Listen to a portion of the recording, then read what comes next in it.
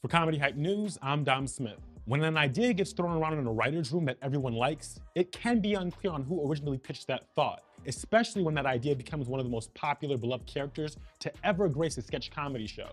Paul Mooney is often widely thought of as the creator of Homey the Clown. Keenen Ivory Wayans has made it clear that people credit Mooney with the creation, but in the wrong way. If Mooney didn't really create Homey the Clown, then of course our assumptions go to Damon, which is kinda true. Homey's partially based off of a character Damon used to do in his stand-up, but there's another In Living Color cast member who gets credit too.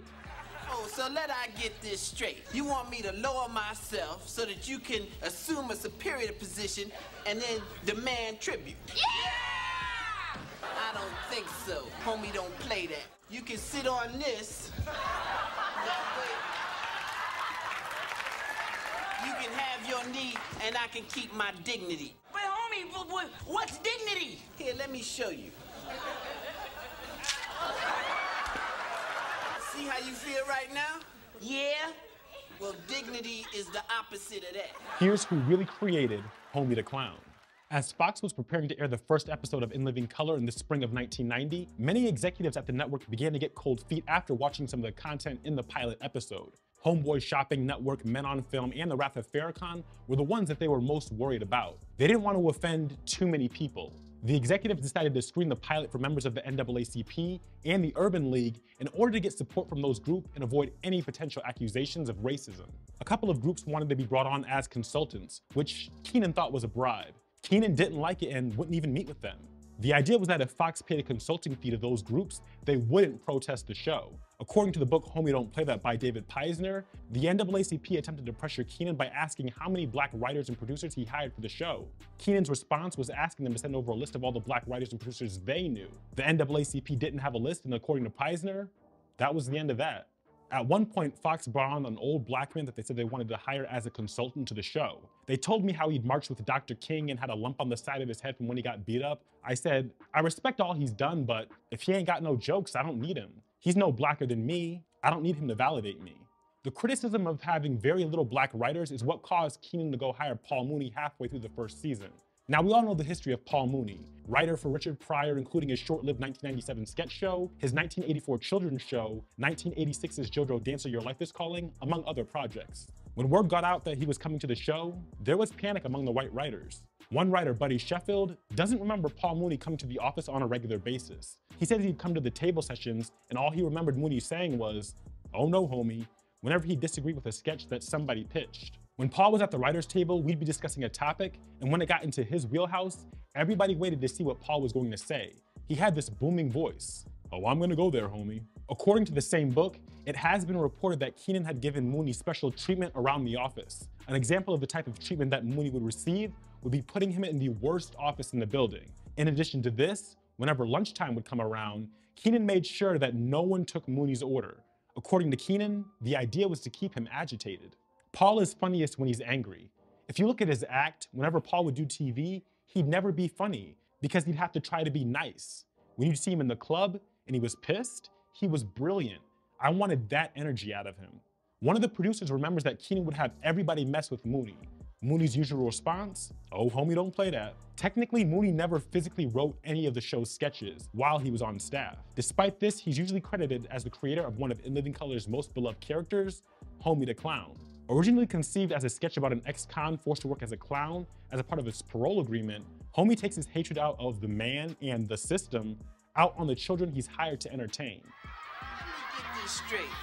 Does this job require me to debase and degrade myself for the amusement of these little children? Yep, you got it, kid. It's funny because people will attribute Homey to Paul, but in the wrong way. Paul didn't come up with Homey. Paul was the inspiration for Homey. Homey is Paul Mooney. Instead of an angry comedian, he's an angry clown. He's a guy whose job it is to be funny, but he's the antithesis of that. One of the show's writers, Matt Wickline, produced an idea for Homey after seeing Mooney around the office. Damon Wayans would also add elements of a character he created in his stand-up called The Angry Comic. The voice of Homey is from The Angry Comic. Basically, he comes out and goes, "Good evening, Whitey," or would you prefer "Oh, Fay, white devil, cracker, hunky trash?" A very funny thing happened on my way down here tonight. I killed 3 white people. I guess you have to be there. You would have been dying. That was Homey's voice. Homey the Clown was a breakout hit for In Living Color, usually used as a critique that the white world was against the black man. As the character would develop over the next few seasons, Peisner says that Homey often felt like an alternative mouthpiece for Kenan and Damon to express their frustrations with the show, the Fox network, their own careers, and the white world around them. Another reason why Mooney may be so closely tied to Homey the character is because the humor is pretty much the same. I want you to meet Mr. Establishment. Tell the nice people how you've tried to keep Homey down. Well, I've structured society in such a way that men like Homey face nearly impossible odds of ever achieving any sort of educational opportunity. Therefore, they're unable to obtain gainful employment, thus forcing them to turn to an alternate source of income. Sooner or later, they just end up in jail, just like Homey. The jokes in the Homey sketches were less jokes, but more truth. Kenan knew that if he put his politics on the air too nakedly, he'd come across as angry. The Homey sketches allowed In Living Color staff, particularly Kenan and Damon, to air out their grievances behind a guy in a bright red wig and big clown shoes. Okay, you go first. Move 5 spaces. 1, 2, 3, 4, 5. Ah, you've landed on Bobo's Park Place. I want to buy it. Now, how can you buy it if you're only making minimum wage and you got a wife and 2 kids and the man's raising your rent? I don't know.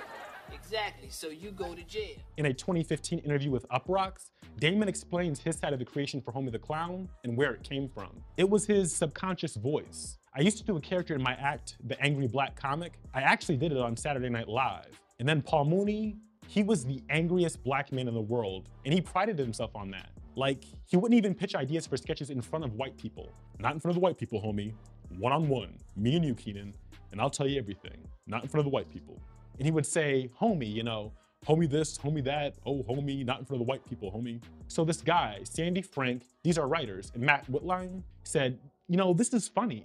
The clown who won't perform, so they wrote Homey the Clown, and I put the angry black man voice on Homey the Clown because I just thought it was appropriate, and the rest is history.